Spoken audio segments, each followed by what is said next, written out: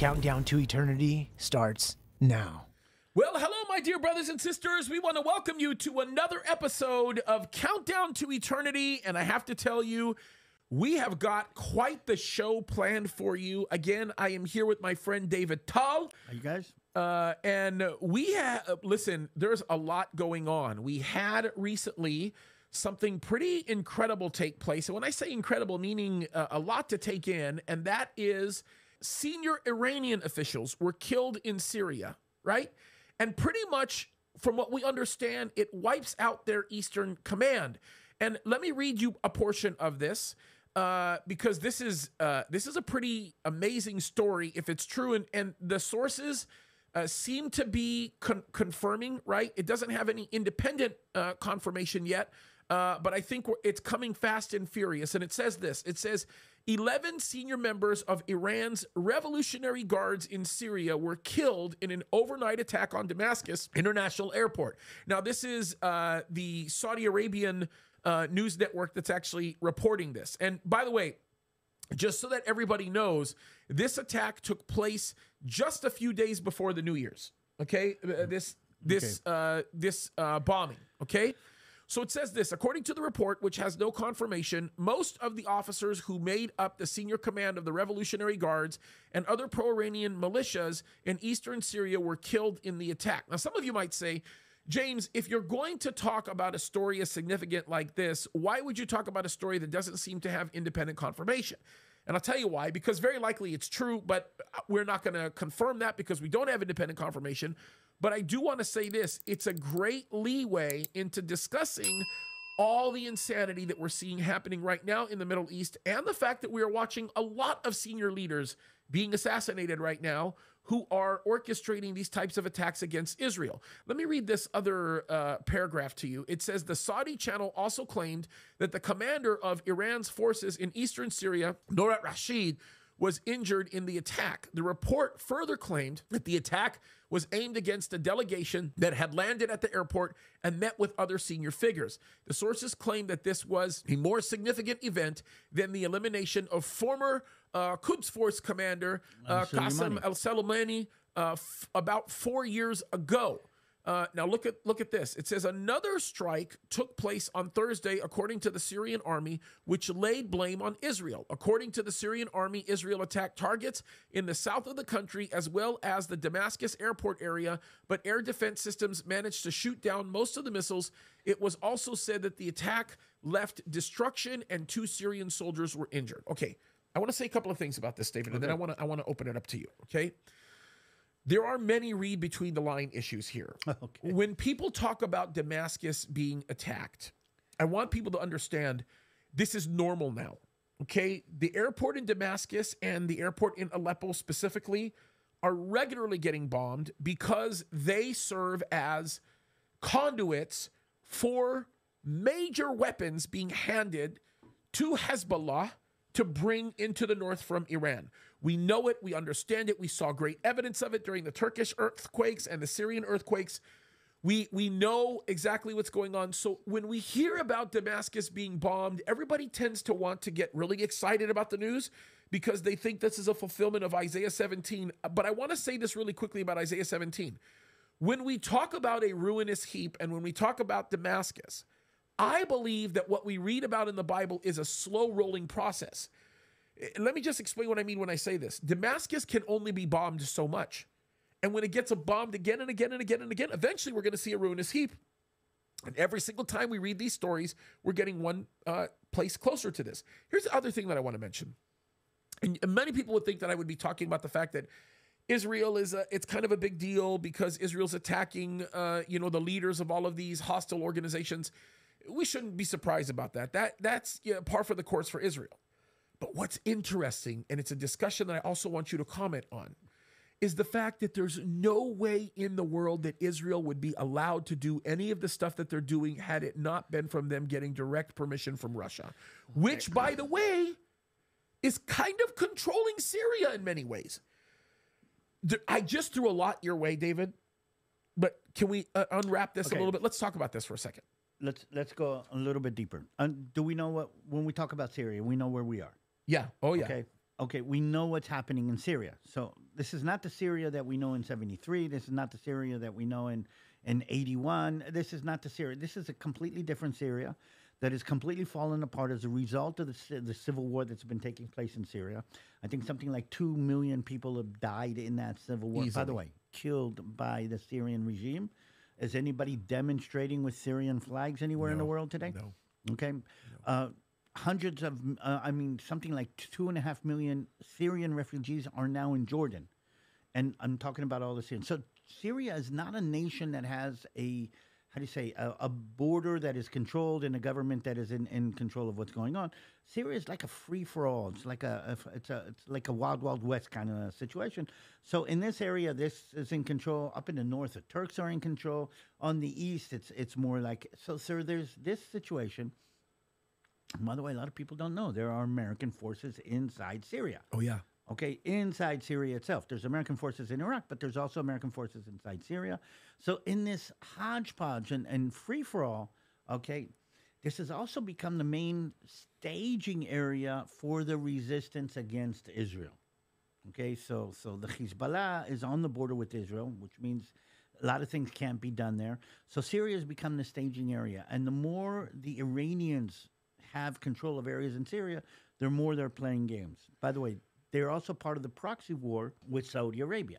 So the war between Sunni and Shia, the war between the East and the West, the war between Israel and Iran is all actually taking place on the ground in Syria as we speak. And that's the backdrop I think people have to have in that. Okay, and let me complicate the backdrop a little bit, because we also know this for a fact. We've been able to establish it not only in Jordan, but in Syria as well. The United States of America has set up training facilities that are designed to train Palestinian forces, Palestinian officers, for lack of a better term. Yep.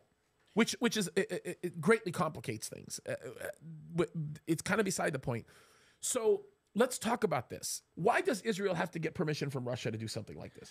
Can we just talk about that first? So one of the things that have kind of happened in Syria as a result of all the different changes, okay, in this free-for-all, the Syrian regime, in order to stay in power, had to pull in assets from three main sources, or pull in support from three main sources.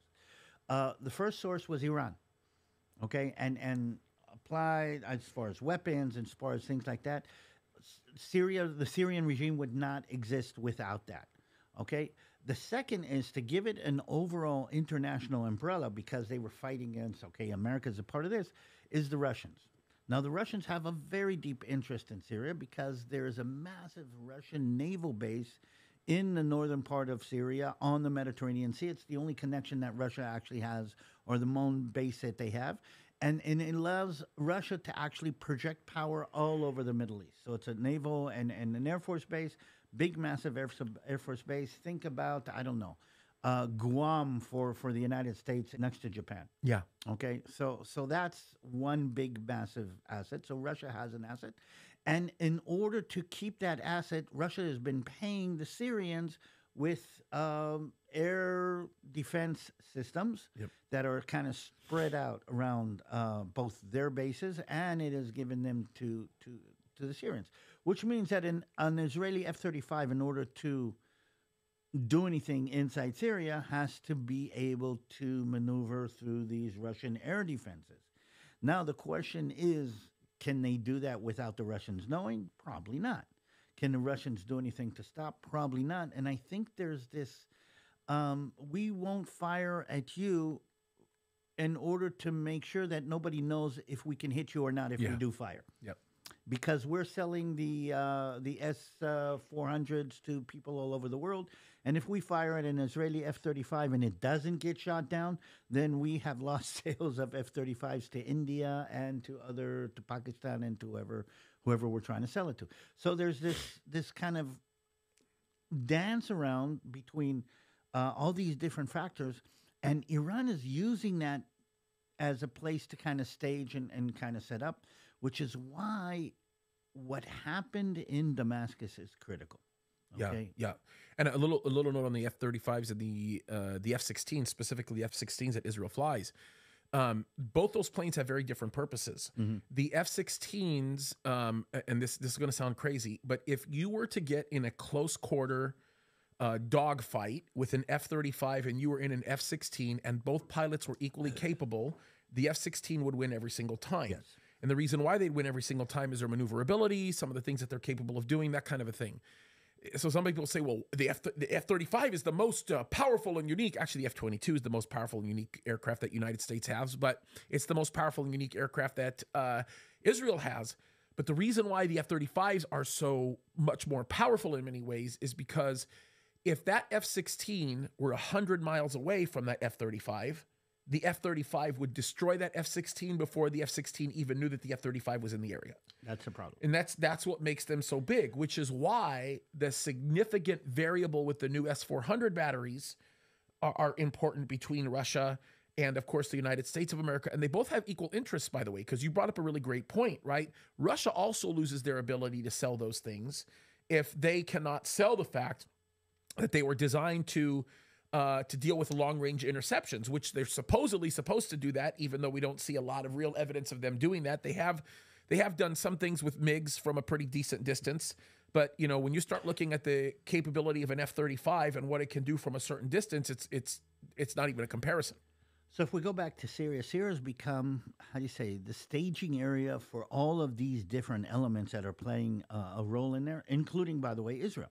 Okay. And Israel very carefully has been eliminating and taking out threats to Israel's defense, inside Syria. On the whole, though, Israel's been careful not to target people, both Syrians or even Hezbollah. The idea was to take out infrastructure, but keep the death toll down as much as possible. It seems that Israel has given up on that. Well, I think that they don't have a choice. I think they've been forced into a whole new process. You know, when you say given up, I mean, I think that they're kind of forced. Their hands were forced because of Hamas and what's going on with the underground tunnels. I mean, am I wrong about that? No, but here's the thing. Israel has still tried not to, not to get into an all-out shooting war with Iran, or not to even to take a chance of an all-out shooting war. So we have not been targeting Iranian assets or Iranian military personnel up until now. But I think something has happened in the West, and because these are not the first Iranian elements that were taken out. I mean, Soleimani was taken out, I think, in Damascus airport also. Yes, that's right. It would have been yes, that's right. And they were taken out. He was taken out not by Israel, but by the Americans. Okay, so can we talk about this special guard that was taken out in the Republican Guard that was taken out in Syria, reportedly taken out? Now, these are the most elite of the elite, right? I'm scrolling through this article to find if there's any naming of these people, but my understanding is the Republican Guard in Iran directly answered to Khomeini. Yeah. Is that correct? To the how do you say, the head of Iran? Yeah. Okay. Yeah. Because I think they're the ones that work with him directly. So I mean, don't get me wrong. I think that many of these people interact in different ways with different leaders, and the butcher of Tehran is no exception when we talk about Raisi and everything that's going on there. But I bring this up because it would seem as though Israel is beginning to pick off more and more of these leaders, and Iran is becoming more and more upset by it. But here's my question. This thing with Damascus and what just happened in Damascus, why in the world is... I guess the question is, why is Iran not wanting to talk about this? Why are they not even admitting that this happened? Why aren't they seeking to propagandize it?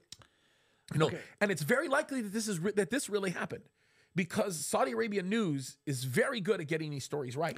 So there's, I think, two elements to this, and the way I like to use is think about gang war mentality or gang or criminal gang mentality. Okay.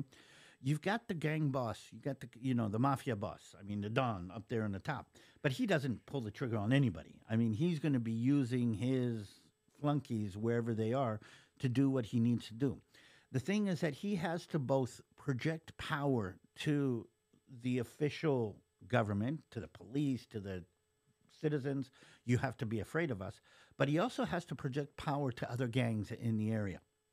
Okay, and the one of the easiest ways to do this is by putting a distance between you and the event. So if you make a hit on somebody, okay, everybody knows that you ordered the hit, but you're not the one who pulled the In trigger. the middle of it, the day-to-day, yeah. Exactly. You're not the one who pulled the trigger. So you can come to the police and say, I didn't do it, and you can come to whoever you knew to, but the other bosses that were hit know that you do it.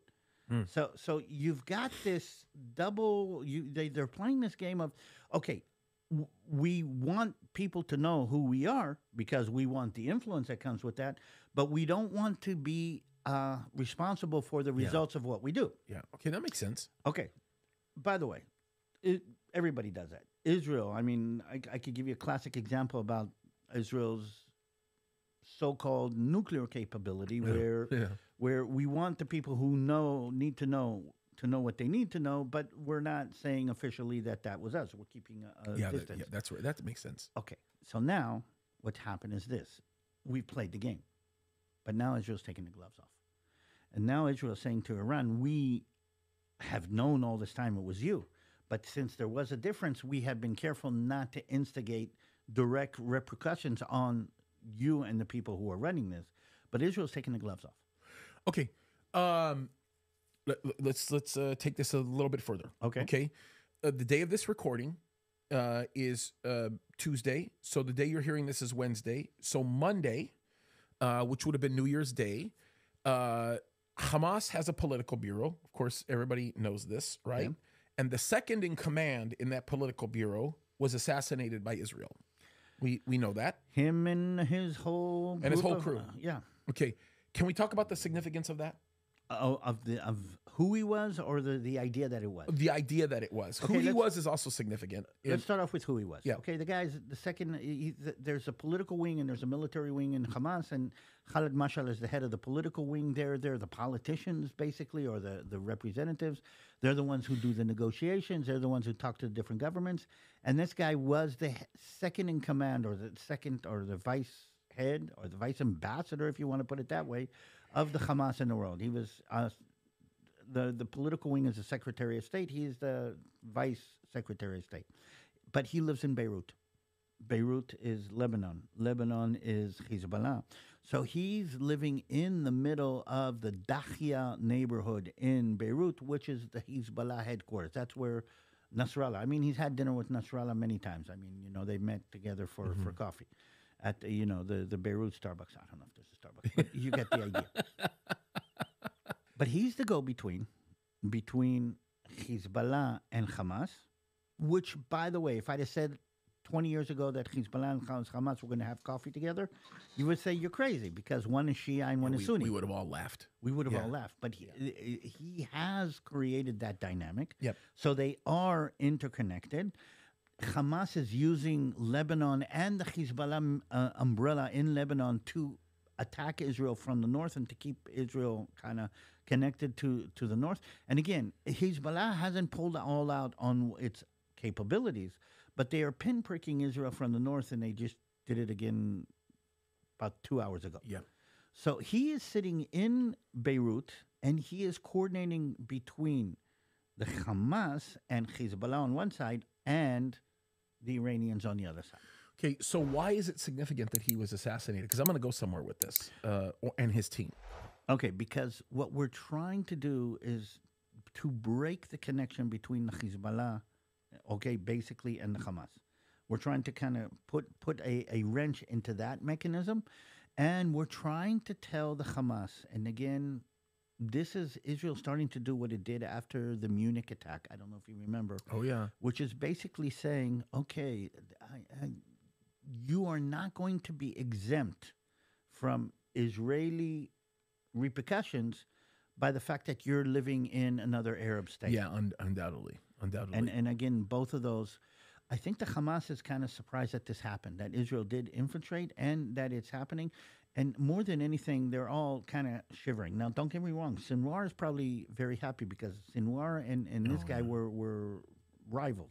Yeah. Okay? And if Sinwar hopefully will die in the next week, 2 weeks, month, okay, then he was supposed to be part of the new government there. Yeah. And Israel is taking that out. By the way, I'd be very curious to understand what's going to happen to the public figures that are now in Qatar and how that's going to work. Yeah, I would not be surprised if we start seeing them pick off every now and again. I think that there's some real serious political implications with Qatar that we have to be looking at and that we should be concerned with. But Israel is worried about doing it in Qatar. I don't think because of capabilities, but because we're still using Qatar in the interaction.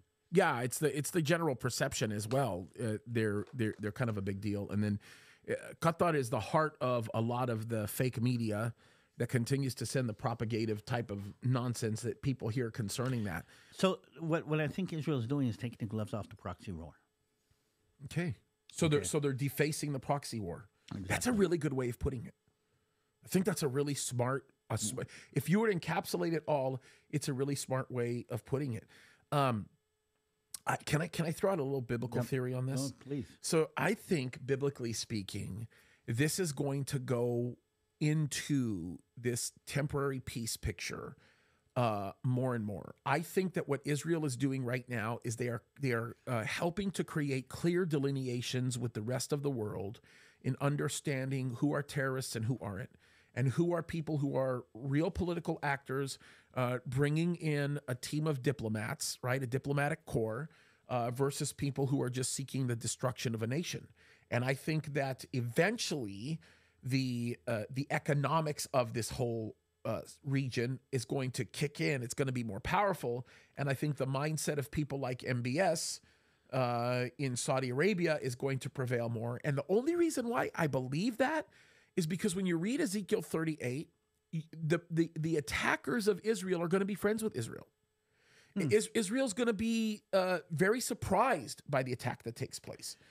And to think about this, the only way that I can imagine Israel being surprised about another attack, at an attack that's at that level, has to be centered around the fact that they have achieved total peace, and that in many ways they feel like there's nothing knocking on their door anymore. So yes, and it's very easy to project what we're seeing going in one of two directions. Okay, one is the all-out.